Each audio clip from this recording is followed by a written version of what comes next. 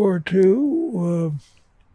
I was inducted originally in Aberdeen, Maryland, and I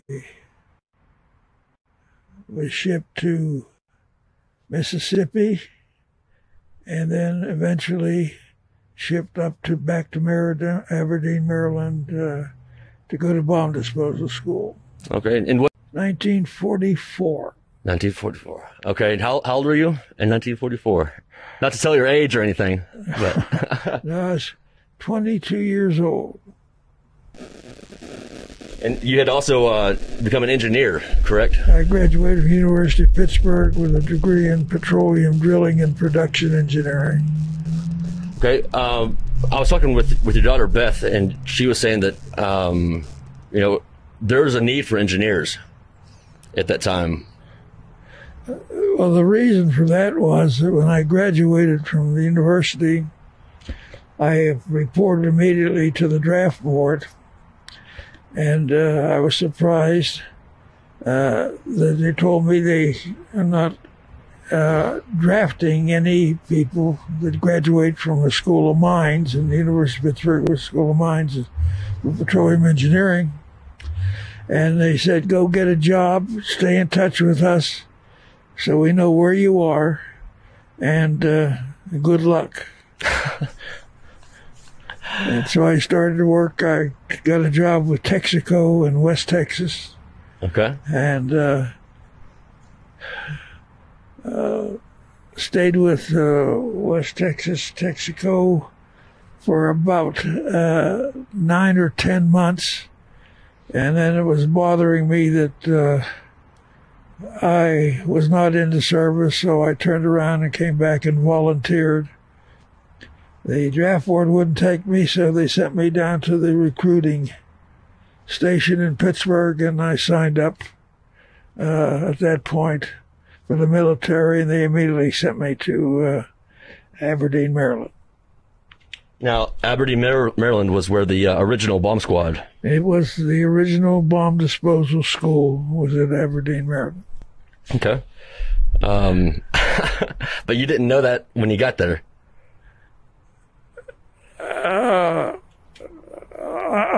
When I finally got to bomb disposal, I had an idea of what it was about, but wasn't quite sure till I went through the program and I found out all I wanted to know or needed to know. And after, I think it was 4 months of training from 8 in the morning to dark, and after 4 months, they said, pack your bags, you're heading out. And that's when I really began my travels in bomb disposal. And went to Seattle, Washington, boarded a ship, went to Hawaii for a very short period of time, and then was sent to on a flat-bottom boat, LST boat, and landed at Okinawa, and that's where I really began my bomb disposal activities. Wow. And at this point, it was 1945? 1945. Okay. During your training, there was some new technology that you were being taught to defuse. Is that correct? The proximity fuses? Well, we learned all about what we needed to know at that time. Okay. But in no way is it comparable to what one has to go through today to become involved with EOD, which was the successor to bomb disposal. Right. In fact, I doubt seriously I could have gone through the whole program that they now have in Florida. And it's tough. It's about a year long. Yes, sir. I graduated in 2014, but let me say that you would have completely made it. You were we are who we are today because of the legacy that you left us. You left us with a legacy when you served in Japan very honorably, and you have some amazing stories that I kind of want to dive into a couple of those because it seems to me that it wasn't just the bomb disposing that you had to navigate. You also had to navigate the environment, the people. Very much so, very much so. And, later on, I'll tell you a story which, in Japan, which will always be on my mind. And that, when you want to hear that story now, yeah, I'd love to hear the story. Yes, sir. Yes, sir. We got a call one morning to go clean out a house that was full of ammunition, Japanese ammunition. This was in Tokyo. And during lunch hour, the people that were working for us were kids, Japanese kids, maybe 14, 15 years old, very young. Mm. And they were eating in the other room, and I was with two other of my crew at that time, and we heard a click, and I knew what that meant was, well, that click was what I call a Japanese hand grenade. Mm. It's shaped, it's about 8 inches in diameter. Okay. And has 4 magnets on the bottom of it. And it was thrown like a discus to hit a tank. Okay. And once it hit that tank, the fuse would go off. The fuse was looked like a pencil that screwed into the side of that bomb. Okay. And when I heard that click, I knew somebody, one of these kids, had been fooling around, and we told them not to touch anything unless we were there. And it blew up and took off 2 or 3 of his fingers. Mm. And so myself and the interpreter and this kid got into a Jeep, and we went to a hospital. And in the meantime, the interpreter had got a message to his mother to come to the hospital. And I was there, and when the mother came and she saw, she cried. And I realized that mothers are all the same, no matter where they are, whether in Japan or in the United States. And I never will forget that. I've had several scares, but that was the saddest moment, I think, when I saw the mother and this child together. Very sad. And it's something I'll never forget, never forget.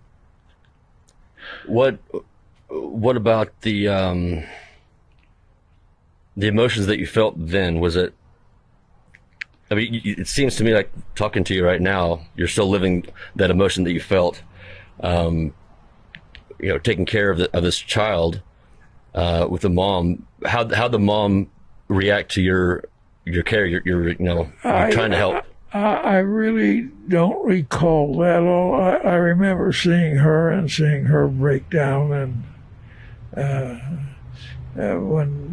when the doctors came, we left and went back back to work. Well, I think that is that's a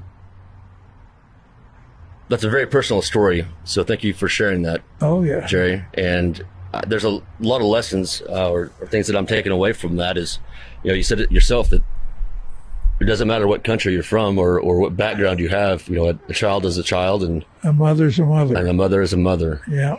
And that's definitely a lesson that we could take today in today's environment. Is we have a lot more in common than you would think, and the responsibility of a soldier and you trying to do what you could to help. That's admirable. Yes. So thank you. You bet. Your presence there in Japan was, I'm sure that was greeted by the Japanese with different emotions. it was unusual, rather surprising, and some of us carried arms, guns in our boots and so forth, for fearful what we might run into, but we never had any kind of an incident. The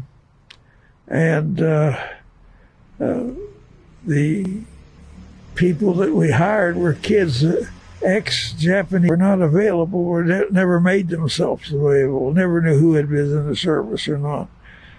But to get work to empty out these storage places where they stored the ammunition, we used young kids, like I say, 14, could even be 13, 14, 15-year-old kids. And they were very respectful, and they worked very good as long as we watched them, except the one incident I just mentioned. And it was kind of an unusual feeling to see these young kids and what we were doing, what we would be doing at 13 or 14 or 15. And but Japanese, as far as the war was concerned, they were just lacking food when we got there. So these kids would come to work with us and in their little tin box with their fish heads and rice, and that's what they had every day. Yeah. So not much to eat. To the best of my knowledge, no. Obviously didn't really know what went into their homes, but I assume food was a premium to them.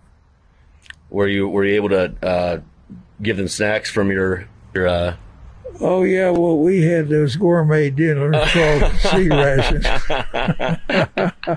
Yeah, and once in a while the kitchen would give us a sack of something good to eat while we were out on the job. So okay. You also made a very special friend. That was the sheriff, I believe. No, it was the chief of police for the area. Okay. And I can't describe the area to you. It was where I reported with a group. Each day we went out, and so they would know where we are in case there was any trouble, but we never had any. And the chief of police we had to use an interpreter with.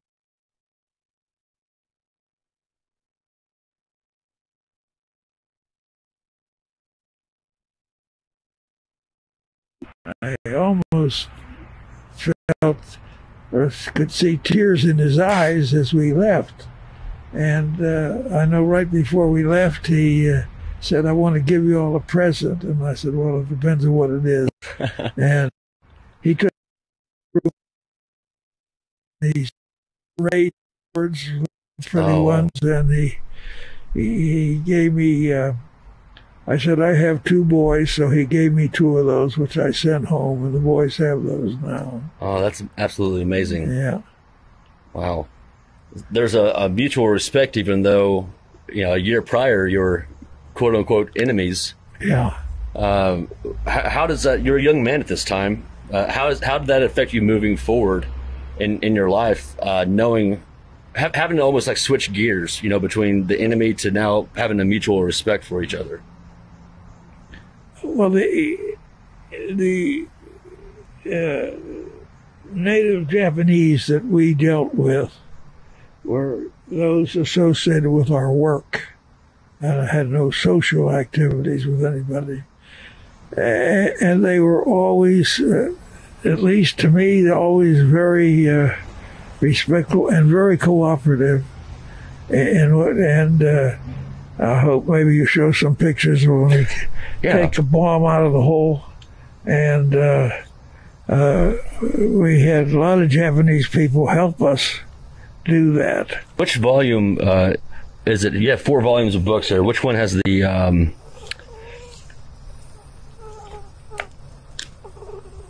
let's see, you got, oh yeah, there's some right there. Got these. I can't Is it in that one? I could take a break. I'll find it and show it to you. I don't know which book it's in now. We're getting so many of these books. But there's one coming out of the hole with a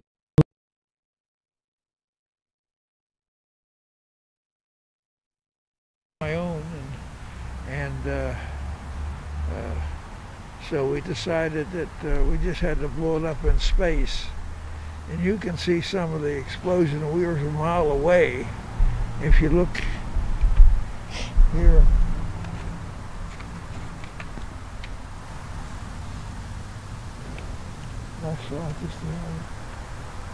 Oh yeah, that's it. Okay. That's the beginning of it, right there. About a half a mile down the road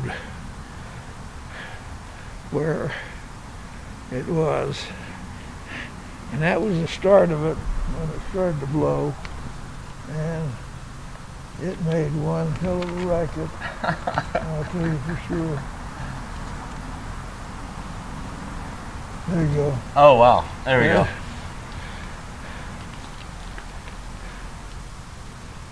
Wow. That's amazing. Now, we were sitting in a Jeep and watching this. I heard something whistle go over our head, and I said, oh, that's just one of the trees on the side of the sea. That's was 400 feet below the surface, where in the bottom of the hill there, where the subs were located. And so you had a whole mountain to blow over when it exploded. And I thought one of the trees on the side naturally blew up, and part of that wood was flying over our head. And then the guy said, well, don't be discouraged, but wood doesn't whistle when you throw it. Steel does. Still does, yes, sir. So it wasn't even close. We couldn't find it. Or I don't think we wanted to look for it. We wanted to get out of there when that was done. So we yeah, I'm sure. So how long were you there, and when did you come back? Stateside. When did you leave Japan?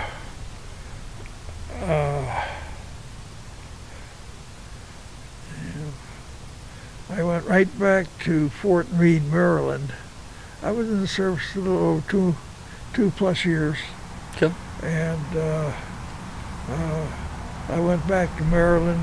Fort Meade, I guess, was in Maryland for discharge. Okay. Yeah. And so part of this docuseries, this documentary that I'm doing is part of the documentary. One of the reasons why I'm wanting to do this is to try to capture, life before, and then during and after being a bomb tech. And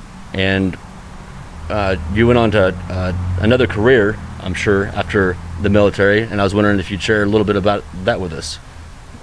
No, you mean once I was sent to bomb disposal school, which was shortly after we traveled from bomb. Shortly after traveling bomb school to a big port out there at Seattle. Mm-hmm. I spent probably less than 4 or 5 weeks when we landed in Hawaii. And then we were put on a boat for Okinawa, and I was in bomb disposal forever. That's all I did was bomb disposal work. Right. Once I went to school. Oh, I meant so after the military. After the military, I went back to West Texas. Okay. And began my career as a petroleum engineer. And all in all, I spent about 70 years actually working as a petroleum engineer. And the last 15 was in Colorado and New Mexico, working for the Indians, the Apache Indians and the Mountain Ute Indians, those two tribes. Okay. And what kind of work was that? I was, when I did that, was acting as a consulting engineer to them. Okay. And helping them with their leasing problems and their contractual problems and their drilling, looking after drilling on the reservation that other people were doing. And when I left,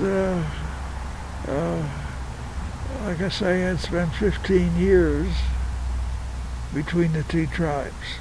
Wow. So they needed some outside help. Oh, yeah, most Indian tribes that have oil and gas usually have help. Okay, good. And that's you were there to try to look after them and make sure that everything was... Well, right, and help them, because most of the...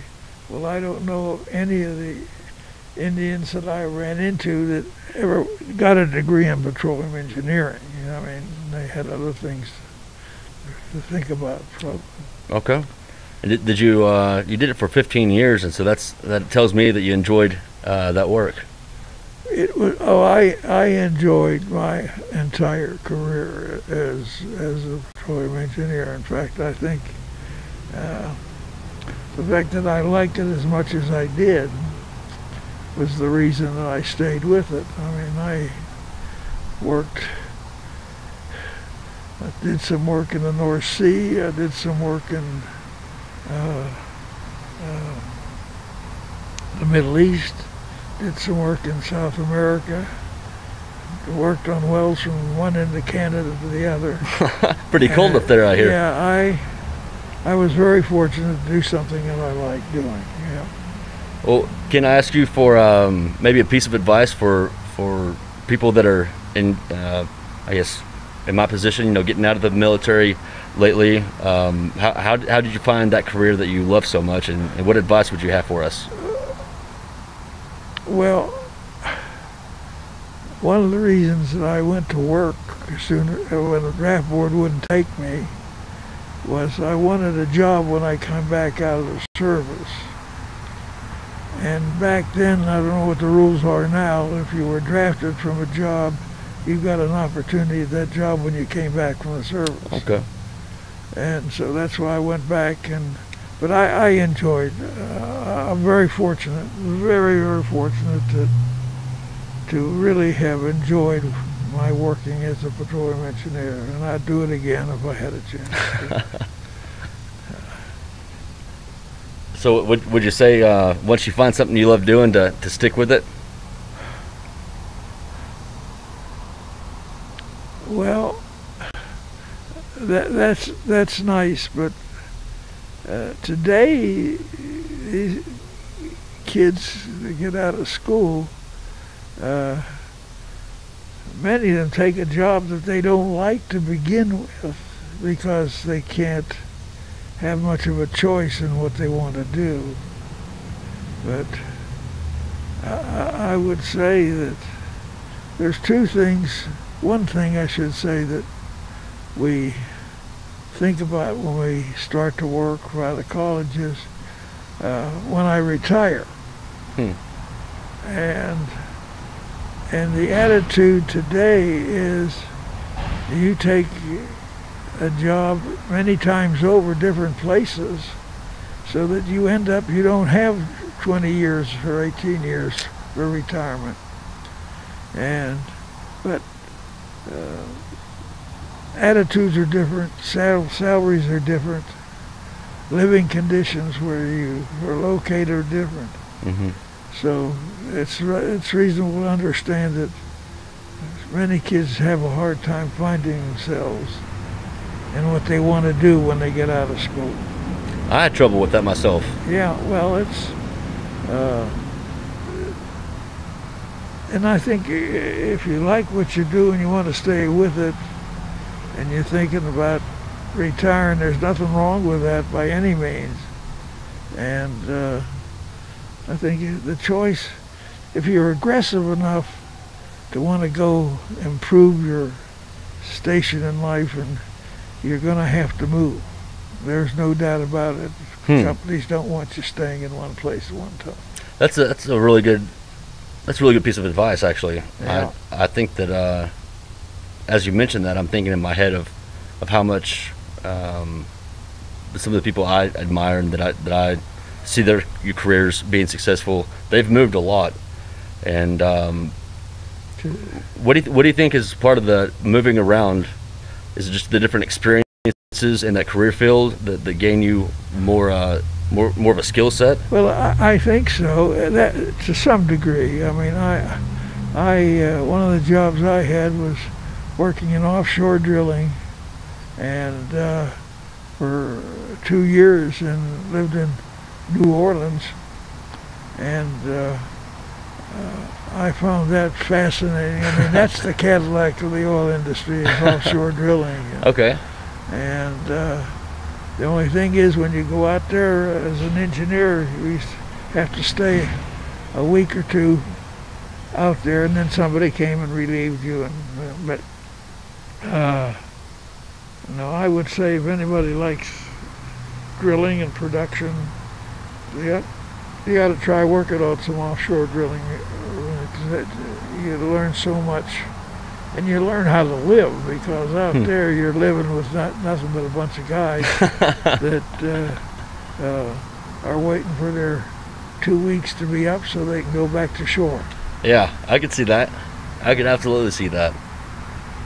You hit on something earlier. I wanted to maybe dive into it just a little bit more of people trying to find themselves. And to me, your story is inspiring. You've done so much with your life, and you've continued to live life to the fullest. And so the mental health aspect of that is very important to me. Do you mind if we talk about the mental health attitude that you had, and like how you kept staying positive throughout your life? Well, a couple things help you learn to like what you do. Okay? Yes, sir. One is, if you're married, have a family, and have children, you want to think about sending them to college sometimes. You don't get too frivolous and skipping around from one place to another. If you got a good job, you're going to handle it. And I was fortunate enough to have 4 kids, and got them all through college. And but it was never a chore for me, because I liked what I did. I liked getting up and going out in the rig, and I liked sometimes when we were in trouble and you have to figure out how to get out of trouble. And you feel good about yourself. And people get to like you too. You got an unusual class of people that end up in field work for oil and gas activities. And one thing for sure in Texas, I found out in a hurry, if they like you, they really like you. If they don't like you, just get out of their way, okay? I grew up in Oklahoma in the oil and gas industry, and so I second that motion. That's very true. But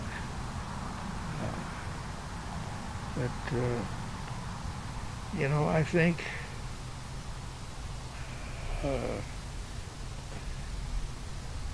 one of the things about moving from one place, you meet different people, you see different things, and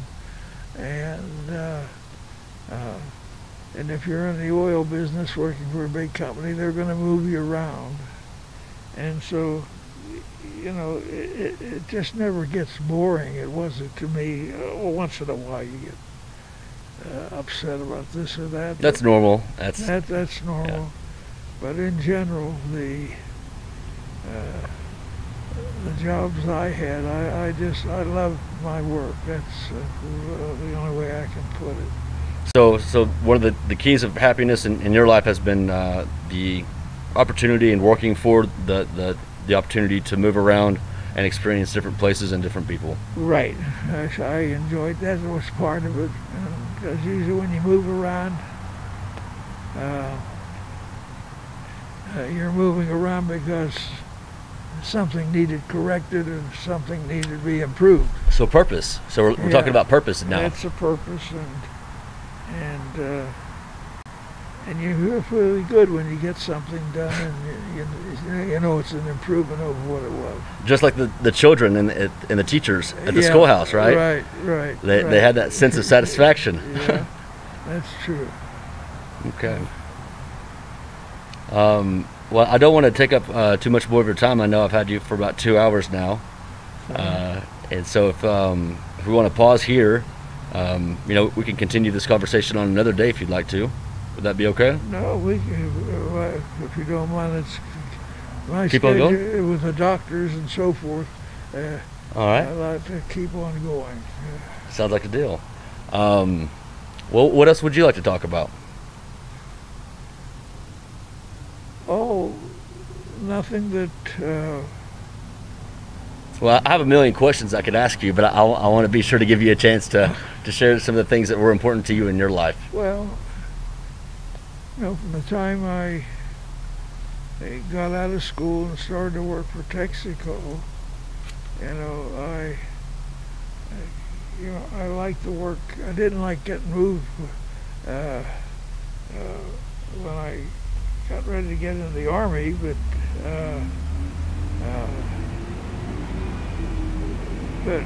as far as having a family and so forth, seeing your kids get to college and get out on their own, there's some degree of satisfaction in seeing it. And you realize you didn't do it all by yourself.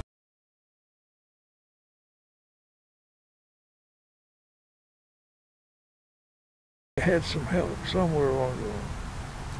I can agree with that. Yeah. And now, when I left working for the Indians and moved to Denver, the life was quite different, and helped me get through that period of when you get up in the morning and you don't have anything to do. Sooner or later that gets to the point where you better find something to do. And my experience, which I think we talked about with my daughter in pictures, sending them to the Library of Congress and eventually ending up at Fort Carson here, was kind of a lifesaver, and I enjoy talking about bomb disposal because most people don't know very much about bomb disposal. Yeah, I didn't before I joined the military. I had no idea really about it. And I enjoy talking to groups and letting them ask questions about why you did this or why you did that.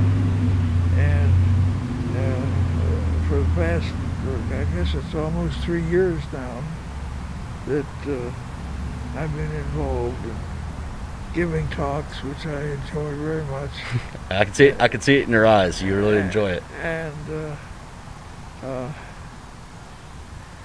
And I learned a little bit about myself, that there's another side to all the angles that you can figure out. There's other ways of doing things. And hopefully,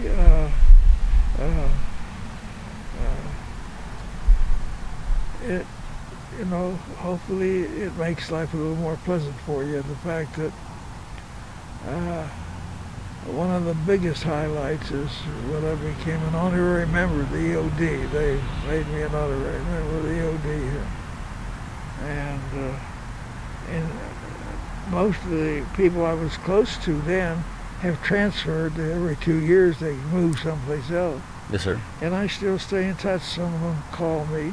And I think the biggest surprise I had was when I gave my talk at Fort Lee, and the general there was General Hoyle.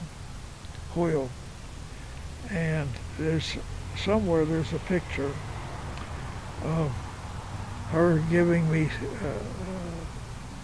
an award, and we shook hands, and the picture shows us laughing. And I said, if I accept this award, does that mean that I'm subject to being called up again? And no, she said, no, you'll be excused. There's some pictures somewhere. I think there might be in that one at the very beginning.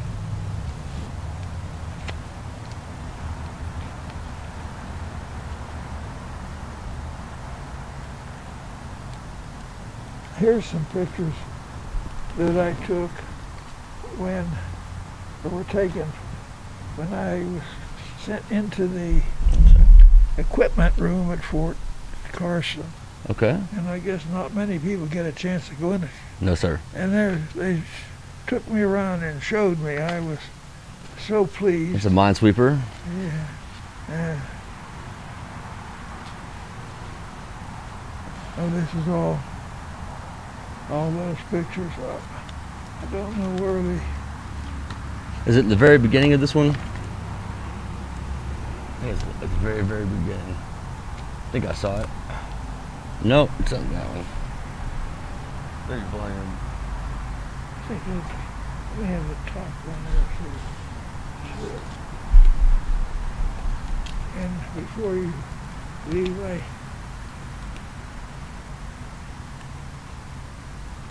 here it is. This is it right here. Oh, there it is. Yep. Gotcha. Share this.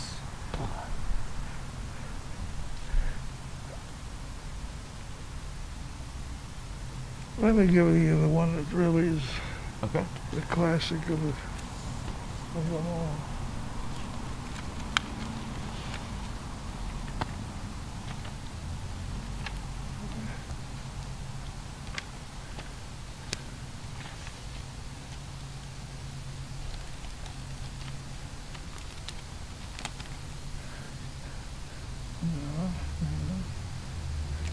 There's the general there. If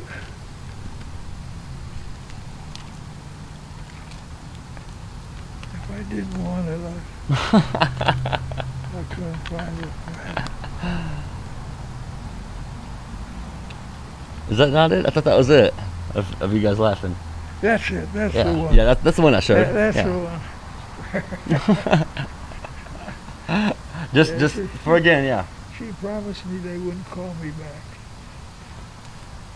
Oh, that's awesome. It looks like that was a joyful moment for a lot of people. Yeah. Oh yeah. And I have to say this without question that they have treated me, the whole Army situation here at Fort Lee and Fort Carson. You know, they've treated me like a 5-star general. When they want me to come down there, I mean, they'll send somebody up here to drive me down there. If I have to stay overnight, they put me up in a hotel. And I know that's not the usual way things are done, but it was something that really impressed me and made me want to, help them all I could. I think that more and more we're trying to, around the people that I'm around at least, are trying and enjoying getting back to our roots. Yeah. Because life can be short and life can be very, very long. But having that fulfilled life is the most important thing, and interacting with people such as yourself is definitely something that I have found joyful, I guess, again, in my life. Well, they invited me to the annual, not this year because they canceled it, but the previous year, they had a ceremony there, a memorial service for people that had been killed. Mm-hmm. And they invited me down there and to attend. And I really, had the feeling that of remembrance and of respect for these people that no longer with us. And it was a wonderful ceremony. They do that every year except with kind of COVID-19. It was canceled this year. So, Right. but that was a real treat, and Bob Leindecker and his wife, I met them there, and they had, I had no Army uniform at all, and they went and found me an Army uniform, and I've got it upstairs there now. I keep looking at it. So you never do get away from it once you're caught. Yeah, now I understand why you were asking if you can get signed back up. I mean, you're getting the uniform, you know. Yeah. You know. But they've been very kind to me. Everybody has been. I just, and when Bob called me, I guess it's maybe 6 months ago, there was another bomb disposal technician that was 104 years old in the New York area, I believe. And he passed away. So me, with my 98 years now, I'm proud to say I'm the last remaining bomb disposal technician that studied at Aberdeen, Maryland. Yes, sir. And I can say this, I said it to you before, if I had to go through what you have to go through now to be elevated to a bomb disposal position, I don't know if I could have made it, because they really put you through. And yeah, I mean, it's about 25, 15 to 25% of the class passes. And that's not very many people, no, 15 to 25%. No. So my respect went up tenfold when I realized that, and I realized it's interesting when, I guess it was Fort Lee or something, where part of the program was for me just sitting in a room with some of the soldiers and just asking questions of me, and this was after I saw what they have to go through to become, and I really felt that, I really didn't deserve to be sitting talking to these people, because nonsense. They did things that we never thought about doing, And at the same time, though, Jerry, you were doing things that were new completely in the military, right? I mean, you started this, so I would say that it's the feeling is mutual, and it's an amazing experience to be able to, have both sides kind of come together. Well, that's true. Nevertheless, you got to respect when somebody comes out of that school. They really are equipped to take on anything that you can find. That's amazing.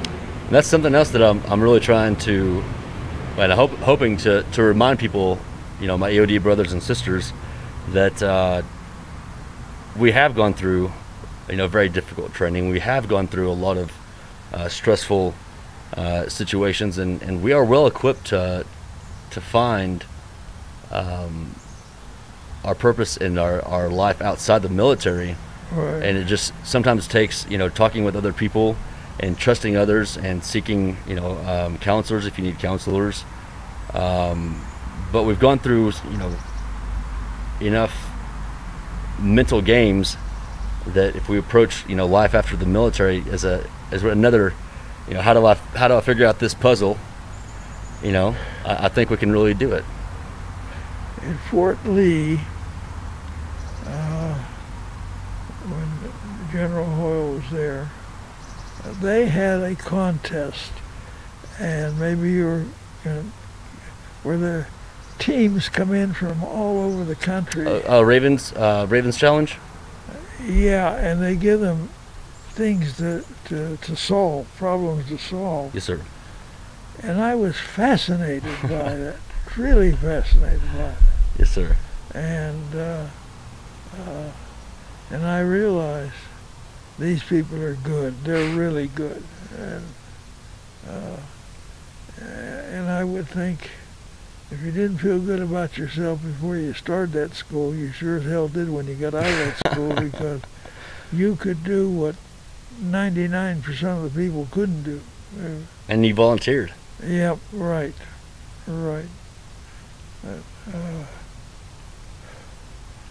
But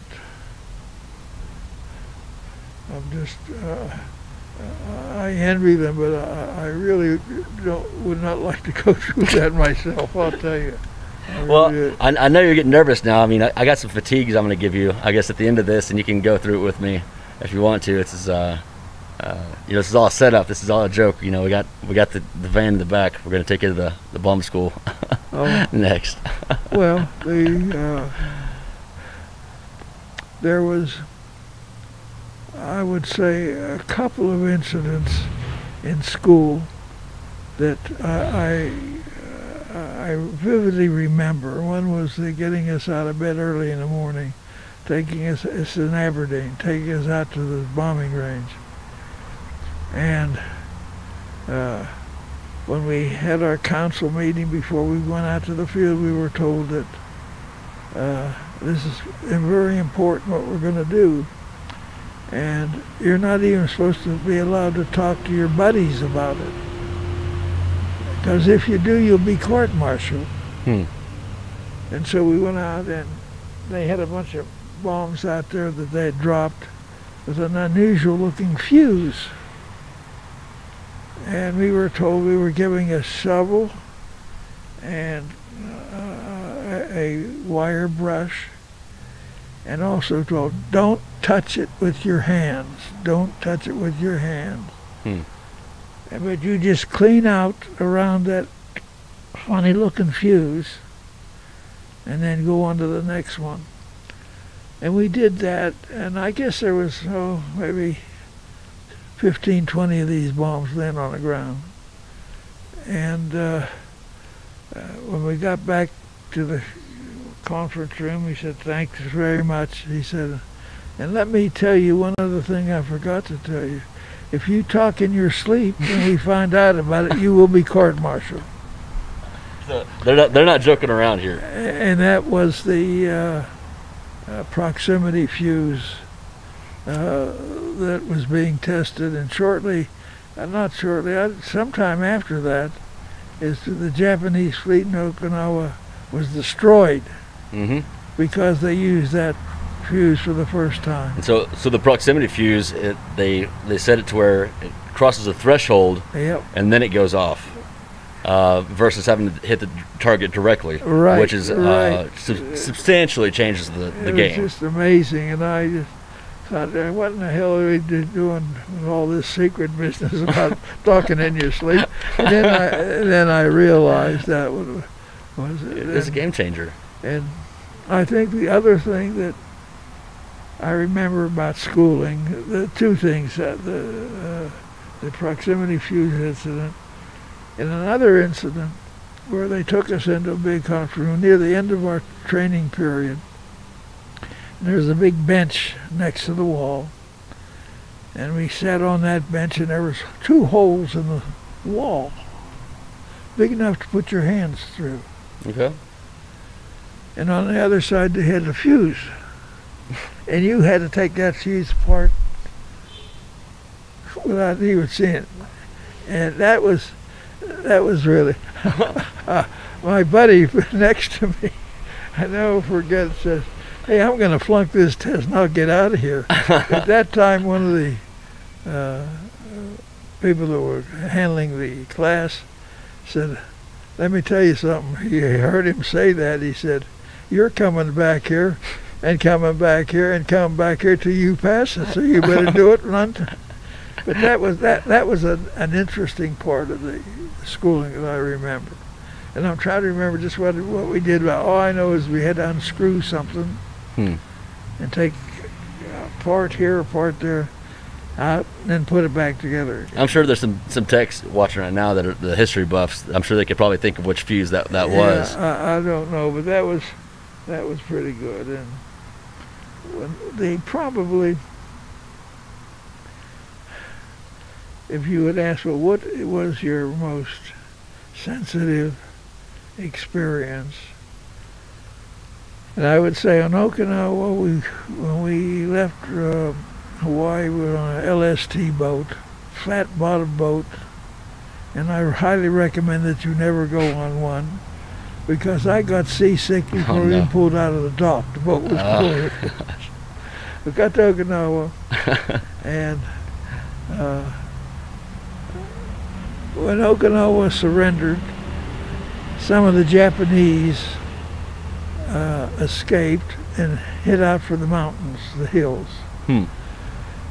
And since that was going to be, I believe, I'm guessing now, a stepping stone to taking this all of Japan out, because you almost can throw a rock from Okinawa to Japan. Mainland.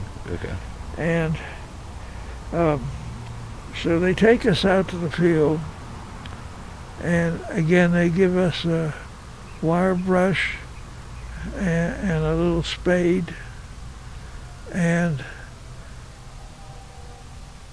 we had probably built one of the biggest ammunition storage places in the service on Okinawa for this big step on to Japan. Yeah, I could see that. Well, these people that escaped came out at night looking for food and ammunition, okay?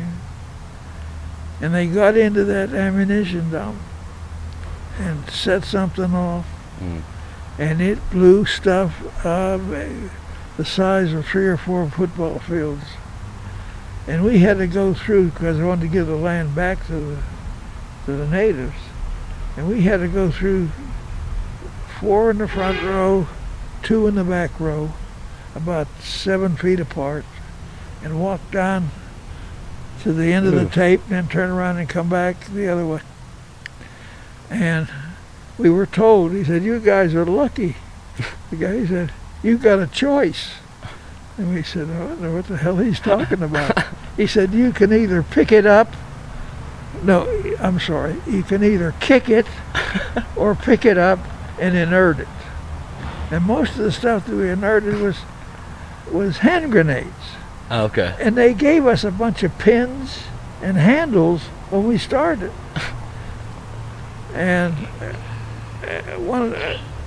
on one of our expeditions on that, somebody in the front row, I was in the back row with 2.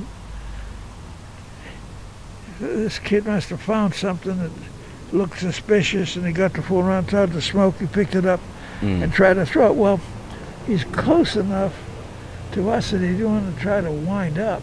Right. He tried to underhand. And he picked it up, and in that whole area there probably was 3 trees. Just 3 trees in this whole big area. And I'll be damned if he didn't hit that tree. I mean, he threw it underhand, hit the tree, bounced back, and landed between the 2. Oh my gosh. And it just fizzed. He said, "Hit the dirt." No bulldozer ever dug a hole as quickly as we did. I bet. That's Jerry. Oh my gosh. Yeah. So he lobbed it. It came right back. Yeah, he just hit that tree and bounced back. And it just fell back, and it kept on fizzling and died. Just fizzled out. And so My heart's beating fast now. that was something I'll remember for a while. I'm gonna remember that now too. So, but then then after, I think it was a couple of months of that is when I got a call to go to Tokyo, and I was glad. I didn't like that work, but it was good just to get out of it for a while, Yes, sir.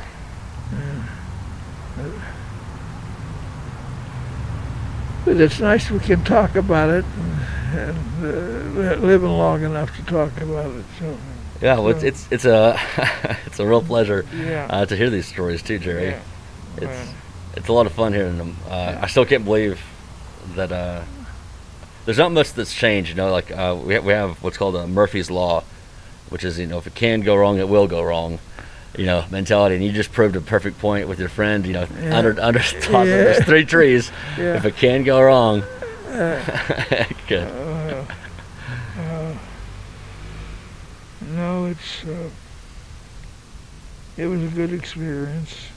I'm glad it's behind me, and I'm glad we were able to do what we could do. But it amazes me today, even today, when I volunteer for the hospital, the VA hospital, and because of the virus and the fact that I've had to have a recent operation and so forth, I'm on leave from my volunteer job. Okay. But it's nice to be able to do something, for the military. And I know when I'm sitting at my desk there, a lot of I wear my hat, and a lot of people come up and say, "Hey, were you really in bomb disposal?" I say, "Yes, sir." And I got 5 fingers on this hand, 5 on this hand, 5 toes on each hand. And they say, "God, you must have really been good." I said, "Hell no, I was just lucky." Just lucky. Just lucky. And it's nice to hear somebody say that once in a while. But I'm sure of it. But no, I've enjoyed it, and to be very modest, I really needed it when I first hit here, because you don't stop working overnight and not have some repercussions. Well, that's the lesson that I want. That's one of the many lessons that we've talked about today, or things that we've talked about that I think are so important, Jerry. And thank you for being open about that, because it's not easy to say and to realize that if you do stop working, or if you do sit around all day, there's only so long you can do that for before it's not. We need a purpose in life. We need something to go do. It's really important it's important to me to get out there and enjoy the day to the fullest, whether that's helping somebody or doing one of these live streams. It's really important. Tell me, so after you put all these interviews together, what happens then? Okay, so this interview we'll have it uploaded tonight. So we're gonna put out 2 or 3 episodes each week. Yeah. And so people can subscribe. I think we have $5, $10, and $15 subscriptions, and they can watch these videos, these interviews, and we'll cut clips of them and put them on YouTube. And in 15 months, I'm doing this for 15 months, so until next November.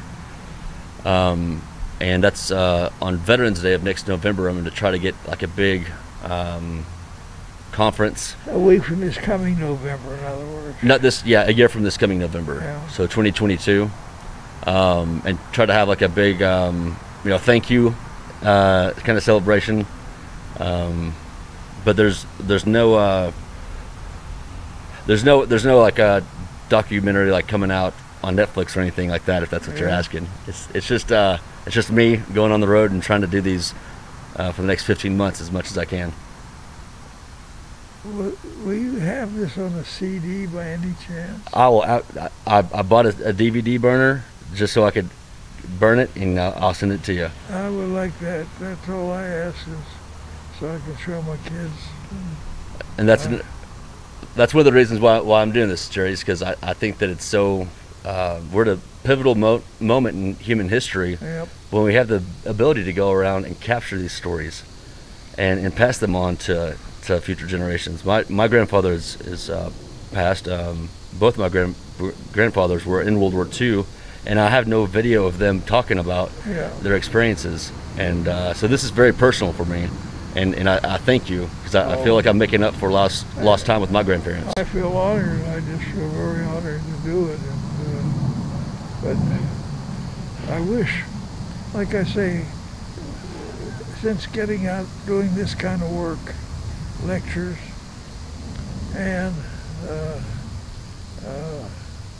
elevating me to an honorary membership in the EOD, because bomb disposal, EOD must have started about the early 50s. Yes, sir. And when it started and bomb disposal was done, I think the EOD incorporated the Army, the Navy, the Air Corps, and bomb disposal as we know it today. Yes, sir. Into one group. Oh, and the Marines. Let's not forget the Marines. Don't want any Marines. Yeah. I'm sorry. Yeah, and I can understand after I had the good fortune of being able to go into their equipment room at Fort Carson, and when they showed me things. Well, I tell a funny story on myself. You know, I wanted to shake hands with everybody, and I introduced myself, and I was looking over in the corner, started over the corner, and said, "Where you going?" I said, "Going over there." She said, "That's a robot over there. That ain't a human being." I said, and I take a look, and I said, "You're right." Yeah. But it looked almost too good to be true. But then when they showed me their one of the things that they do, you know, you always hear about finding a box that's taped up someplace and you want to go into it, and well, they had some kind of a gadget there that they could look inside that box and they could read something that was 1/16 of an inch. Yeah, X-ray machine. It's basically an X-ray machine. Yeah. And I said, my God, no wonder they don't have to worry about opening it up. They can see what's in it. And then we use that information to find out where to hit it. Yeah, you know, with another remote device. Right. I thought that was, and they showed all kind of things there. I just was amazed that. I said, "You don't want to shake hands with him because that's a robot." Anyhow, no, they have really treated me so nicely here at Fort Carson. Well, it's very nice of you to give your time. Oh, so I'm sure that feeling's mutual. That. I'll show you. When you pack up, I'll go up and get a couple of pictures. Oh, you didn't take a picture on the wall, did you? No, I didn't. I need to take a picture. Yeah. Will you do that? Yes, sir. Yes, sir. Absolutely. That I'd like to see, and I'm pretty proud. That's of all the things they've given me. I think the honorary membership really meant something to me, and we'll get a picture of that. Yeah. But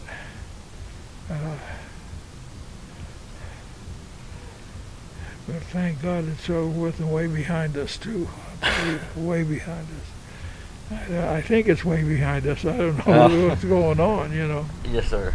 Well, oh, sorry, I didn't mean it. I was trying to get mine. Let's do this. Let's go ahead and I'll let you kind of close out this interview, and then I'll start packing up. And then we'll go upstairs. I'll get that picture, and yeah. I have a drone. I was going to ask you to take a picture with me with my drone to get kind of a cool air picture, so we can do that as well. Does that sound like a plan? Yeah, whatever you like to do is fine. And in closing, all I can say is thank you for giving me an opportunity to be part of this project that you're on, and that. And that I really appreciate the opportunity to be able to share some of these things with people that are interested in this thing. Jerry, it's an absolute honor, brother. You're quite welcome. All right. Well, thank you guys so much for watching. We're going to pack up. Yes. And we'll see y'all later. Thank you.